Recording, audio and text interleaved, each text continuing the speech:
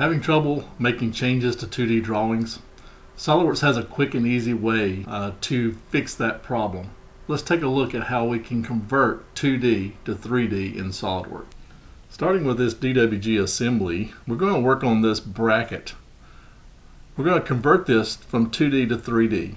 So we're going to open this up in SOLIDWORKS, and using our DXF DWG Import Wizard, we're going to create a solid model from this part. Notice that we can control the units. We can add constraints and import the dimensions themselves. We can also control the layers that are available. So we're going to turn on and off the layers to decide which layers we need in order to convert this or to get this into SOLIDWORKS. Once the layers have been decided, we'll go through the process into the next window. And here we can even repair or merge overlapping entities. We can also select which parts we want to put on which plane and even assign the origin. Once clicking finish, it actually will open up that sketch into SOLIDWORKS, and using the 2D to 3D toolbar, we can actually decide which one is going to be the front sketch, which will be the top sketch.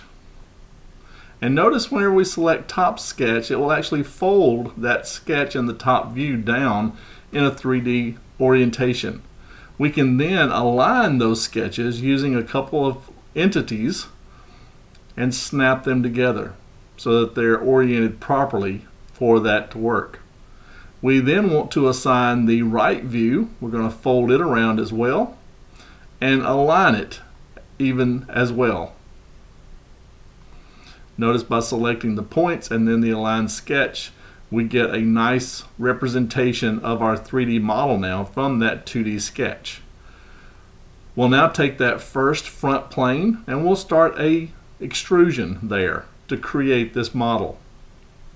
We could go in and do some measurements and find out the distance, but SOLIDWORKS gives us a couple of options with our directions, and we can do it as an up to vertex. We already have the thickness there in the top plane, or the top view.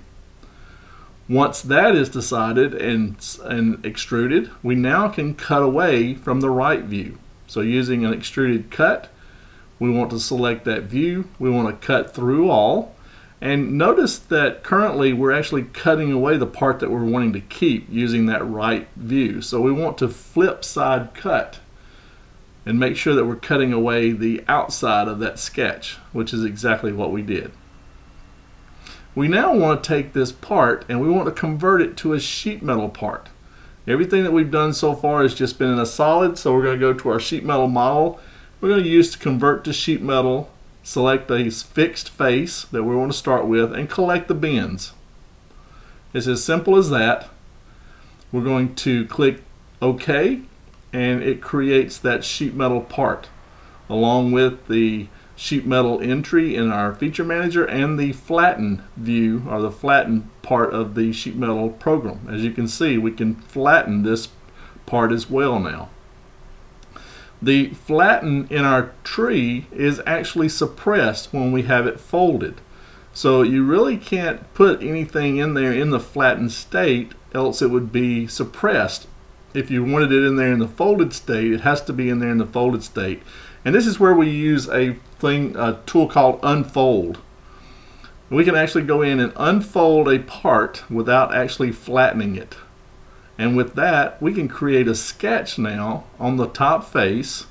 We can select that rounded part of the top sketch and convert those entities.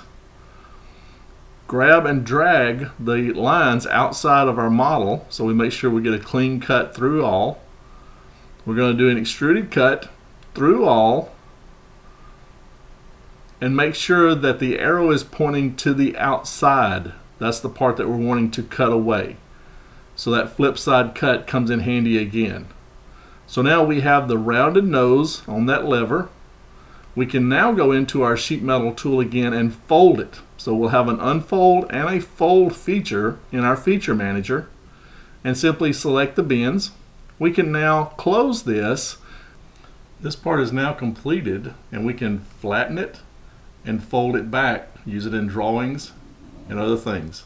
Converting DXF and DWGs are easy with SOLIDWORKS 2D to 3D conversion.